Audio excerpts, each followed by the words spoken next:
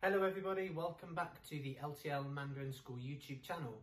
I'm Max, I'm from the marketing team, and today I wanted to introduce you to a very special thing that happened in my life not so long ago when I gave a wedding speech in Chinese. I was delighted to be invited to my friend Emma's wedding in Inner Mongolia, and I was told to give a wedding speech either in English or in Chinese, and guess what? I chose Chinese. So I hope you enjoy my wedding speech in Chinese. Roll the intro!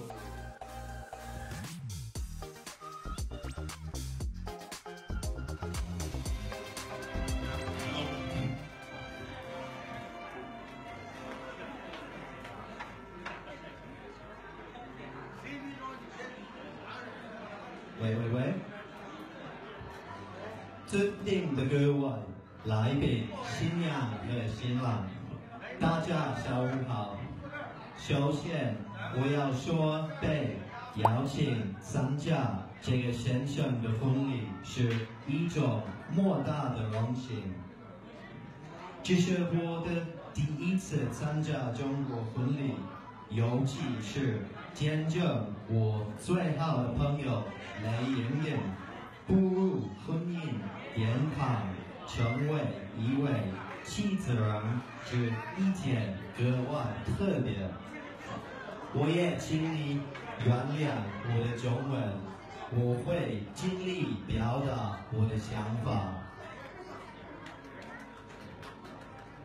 事实上，尽管莹莹和我只是在2014年末才遇见，但是我们之间的联系如此紧密，以至于我们的友谊不会因为距离而疏远。莹莹是独一无二的最善良、最有爱心和最体贴的人，每个人都会很高兴认识她。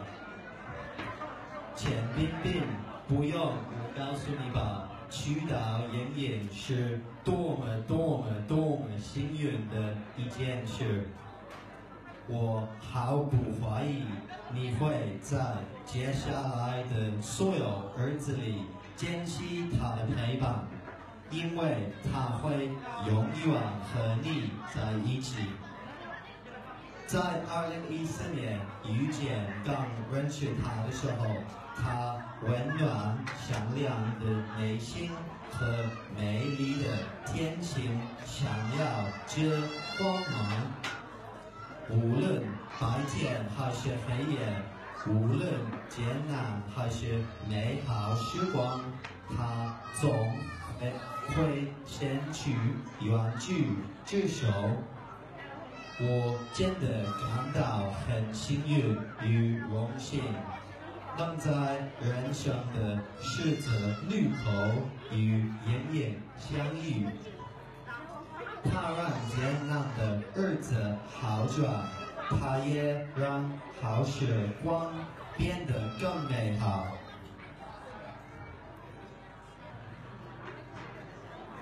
我不仅赞美莹莹，我更要赞美彬彬。虽然和彬彬之间过几次，但我看得出他会是一个多么可靠的丈夫。如果我能像你一样给我未来的妻子全心全意的爱与呵护，我会是一个幸福的男人。2014年，你们都邀请我去你们的家，融入你们的朋友圈子和你们的生活，那些永远值得我珍惜和难以忘记的时刻。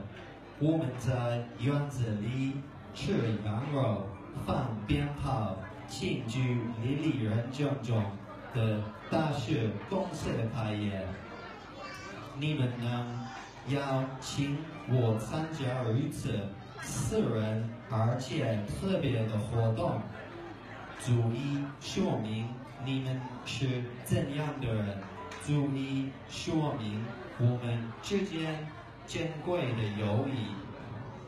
致力于友谊无关，无论是1周见一次还是1年见一次，一切就像在2014年一样。祝你们永结同心，白头偕老，开开心心的过一辈子。谢谢大家。